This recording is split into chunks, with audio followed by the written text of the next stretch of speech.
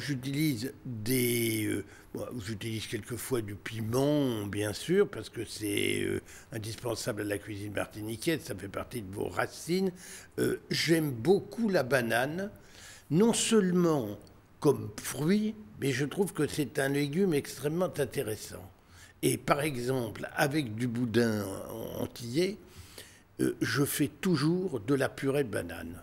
Est-ce que notre rhum, vous avez eu l'occasion de le déguster? J'ose pas dire ça, on ne doit pas parler d'alcool, mais oui, bien sûr que j'aime le rhum, évidemment. D'ailleurs, je vais visiter les distilleries du rhum Saint-James et je m'en réjouis infiniment. J'espère que je sortirai de là convenablement.